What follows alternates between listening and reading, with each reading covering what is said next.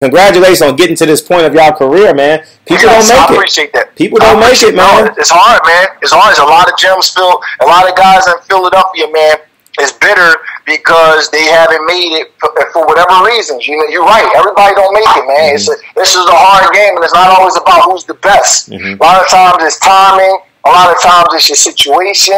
A lot of times it's your business model, the people that you got around you. A lot of things go into succeeding in boxing. It's a lot deeper than people would ever know, man. Everybody think that, you know, because I said that we fight Earl Spence. I love Earl Spence, man. That's my dude. But man, I don't talk about betting on fights all the time. I watch people from afar like you. Man, let me tell you something. Earl got a good structure. His pop don't play that crap. Hey, let me tell you what his dad did to me so you can continue your story. I'm in the gym last week. He said, did you ask me, can you use the camera? I said, oh, nope, my bad, delete. Because, you know. Earl gonna be out of boxing, and Earl gonna have, I don't know none of his personal business. I don't know nothing that goes on with how much money he comes home with or none of that stuff. But I know people and I know life, and I'm telling you, his pop got their thing under control. I've been around them. I believe it, 1,000%. I think the world of Earl, and I think the world of they struggle. Earl's a smart kid. He gonna have a lot of money outside of boxing, man. He's a very smart kid, and his pop got a real mentor, guiding influence over him. Where some guys have fathers with them, but they don't have fathers that can tell them anything. You know what I'm saying? And you can see it in Earl too. Father got that. Yes. Yeah, you can see it in Earl because that was my first time actually spending time with his father. Naturally, I've been around him, but I've never spent any time. When I was like, I swear to God, I don't kiss fighters' ass for nothing. But I said in my head, I see where Earl gets this from. I see it with my own eyes. I fucking see it. I've been around him, and I'm like, man, you know what? That dude Pop ain't gonna let him mess up. Nope, not one bit. And I can look and tell his Pop don't need nothing from me. Nope. The reason I can look and tell is because his Pop had it together when Earl first turned pro, and nobody really had no money when they first turned pro. You know, his Pop didn't need nothing from me, but I could tell that he had that way about him where his business was going to be cool. And a lot of these kids, they think they know Fred, but they don't know. They think they know. They think they know everything. They think that their money is good, but they really don't be knowing. But Earl shit is tight, man. You know what I'm saying? It really is. I got a lot of flack for supposedly calling them out, man, but I was just... No, you ain't getting no slack. I was playing matchmaker like everybody else. Hey, listen, they want that money. That's why you gonna get a lot of slack. Listen, I would die for 2 black fighters on Juneteenth. You already know my mission. Man, I would die for, not die, but I would, man, god damn. I think it would be awesome. It would be amazing. It would be amazing. Everybody talking about Terrence. Well, guess what? I don't work with Terrence Crawford, so why guy I work with? Yeah, you're right. Well, and if Manny Pacquiao don't want the fight and Terrence Crawford, and they can't make the Terrence Crawford fight, why not? Earl said he's going to be better. He told me in the interview, or the camera was off, I will be better at 154 than 147. I believe that. Earl was all that at 152 in the amateurs. I believe that. That ain't no thing of working on or taking on a little guy. Earl and Julian fought in 2009 in the amateurs. Oh, how'd that go? Earl won. It was a great fight. Some people over on the East Coast say that, you know, they you know how USA boxing is. But I'm not gonna say that. Earl won. His dad got the tape. They want to release it. Let him release it. And you will see it yourself. Wow. It was a great fight. Julian thinks he won. Earl won the fight, and if you think, and Earl got the official result, I heard it was a great fight. Gonna leave it at that. What makes Earl special? A lot of things. Earl is fundamentally sound. He keeps his feet up under him. He stays in punching position.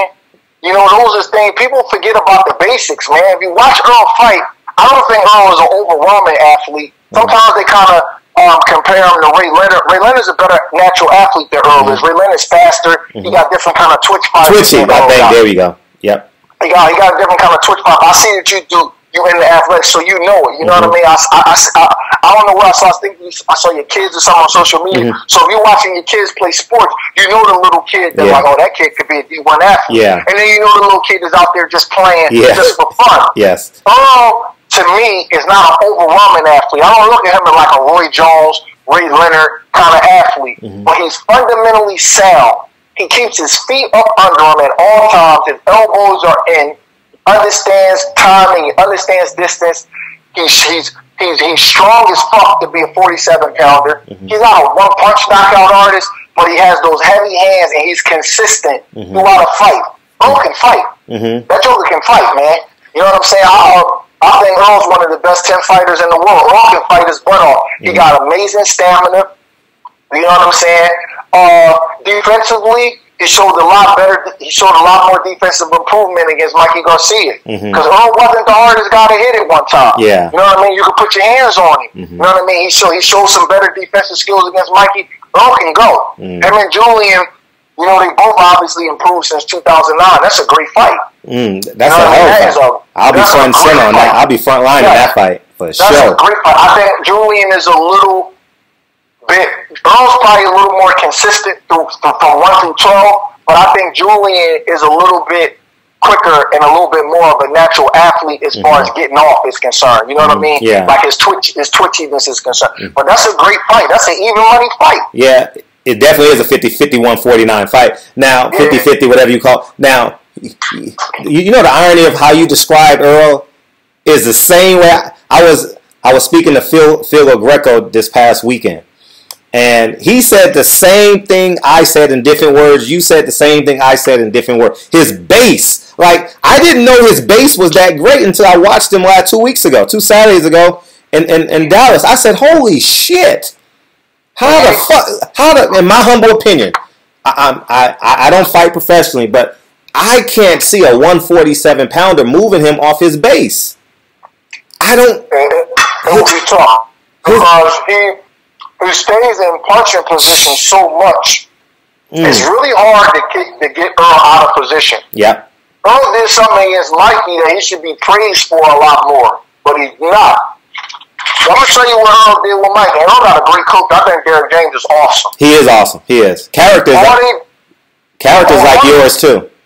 Yeah, I think Derek is an awesome coach, man. I know we would have a big fight on our hands, a really tough fight if that fight was to ever come to fruition. I mean, it's a lot of time away. They both got to keep winning. Earl got to move up. You know what I mean? It's a lot going on.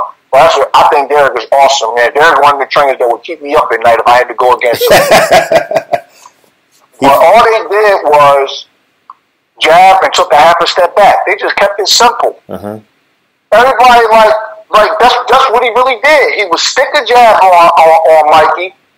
Mikey always needs to step in with his 1-2. Earl would take a half a step back and take the target away from him, and Mikey would be lost every time. That's all he did over and over. I never even talked to Earl after the fight. I watched. I said, "Damn, he just taking a jab and a half a step back, and Mikey can't figure it out." Wow. Sheesh. That was a great game plan. The reason why is because some of these guys get all exotic with all this fucking fancy pad work and they doing all this shit, and sometimes all you got to really do is just keep it simple. Yeah. No, you're right. It's like when I watched your fight. If something happened in the first round, and I says, JROC is going to outclass him. You were in the opposite. It was to your left. It was in the corner to your left. And I was sitting next to Blue Blood Sports TV, and I said, he's going to outclass him tonight.